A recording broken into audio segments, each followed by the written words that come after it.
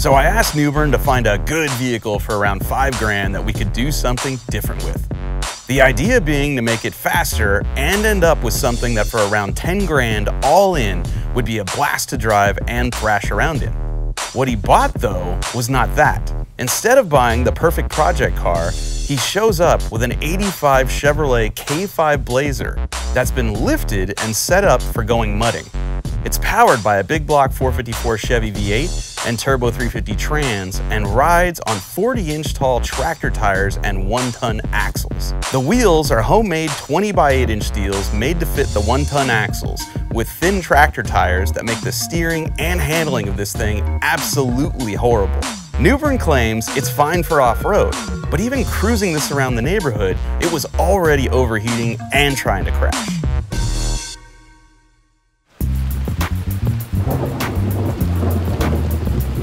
This is going to be the Good Clean Family Fun edition of Faster with Finnegan. I think we're heading to West Georgia Mud Park right now.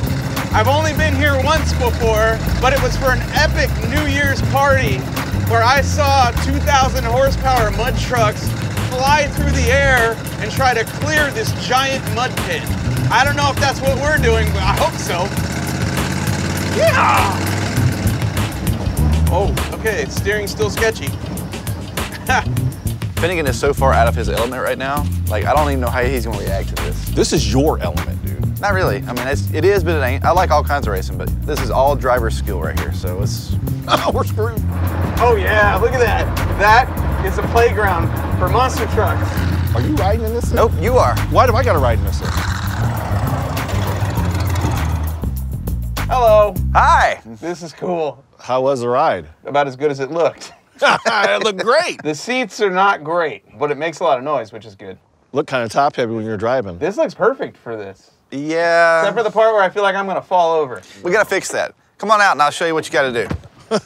They have a lot of different events here, but we're on the race course. Oh, this is the race course. This is the race course. You want me to go fast over this? No, we want to go through this. I want you to attempt to go fast over this. Right. You've got 4 to 5 turns, you've got some straightaways, some tabletops, you've got some jumps. You're gonna have some fun, but you're not doing time trials. You're going against a buddy of mine who has got a toy of his own. That's Gravedigger? That's pretty cool. Not quite Gravedigger, but okay. Pretty close. Oh, it's a Jeep. Not just a Jeep. That's the tallest Jeep I've ever seen.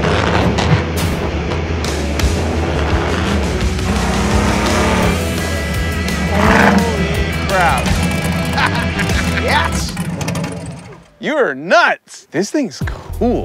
And it sounds rowdy. Like, what's under the hood? Thanks, man. It's got a little 5.3 LS that ported and polished heads. It's got flat top pistons, nice little cam in it, automatic transmission. It's got about 16 inches of travel in the rear end. It's got a shot of gas, but we probably won't use that today. A little 200 shot.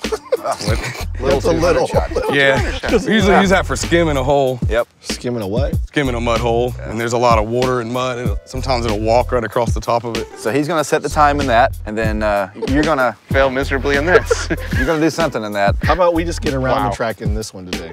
Thing is, don't roll it over. Like this. That's great to say. That truck's not meant for this. That's what they call a bog truck. That truck, you pile your friends in, you go through mud holes. It's not a race truck. Oh, So perfect. I'm the glad odds- you the bought that odds- for us. The odds are friend. stacked against us. Have fun.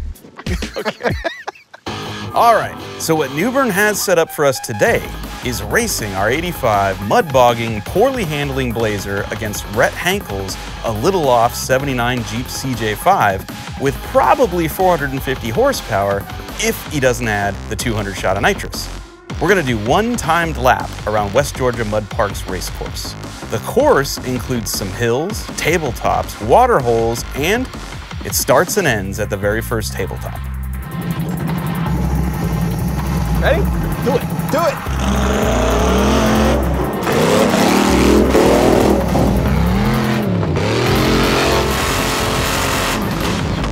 Oh boy, oh boy.